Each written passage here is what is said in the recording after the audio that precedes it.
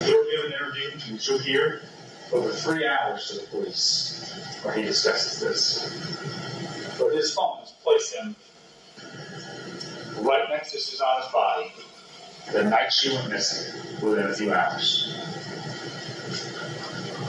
Putting both him with Susanna and his gun in the woods the night she went missing.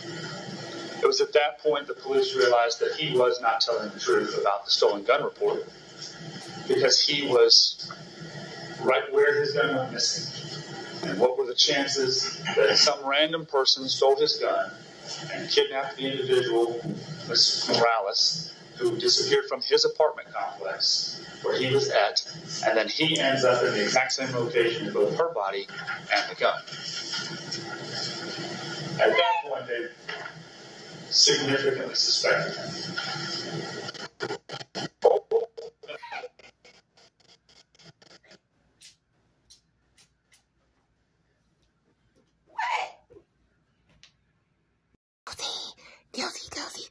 Guilty. Oh my God, guilty.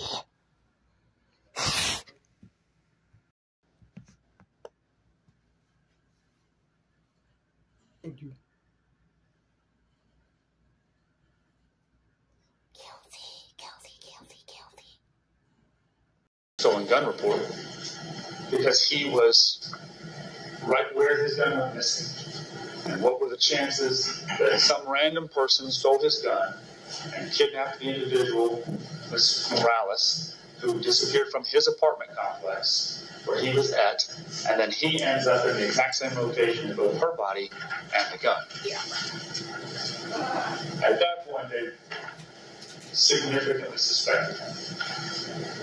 Ultimately, the defendant is charged with malice murder. That is the count of malice murder. What does it mean? It means he caused the death of Susanna Morales with malice in an unknown manner. In many cases, we have gunshot wounds, we have stab wounds, we have injuries that we can point to and say, this is exactly how it happened. This is precisely how the death occurred. And in some cases, we don't. In this case, and in many murder cases, again, cause of death is not a material item. It does not have to be.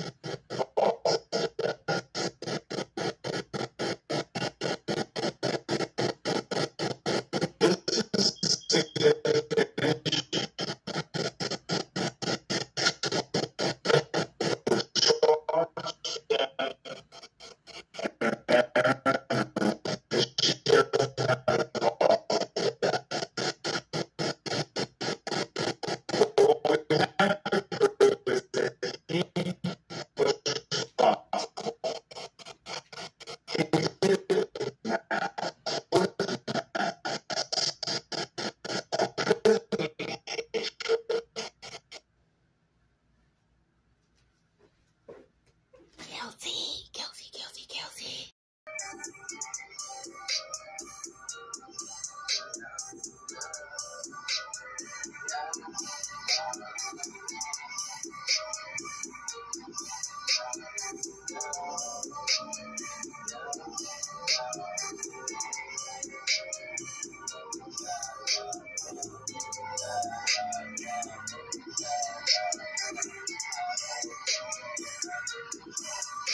Listen.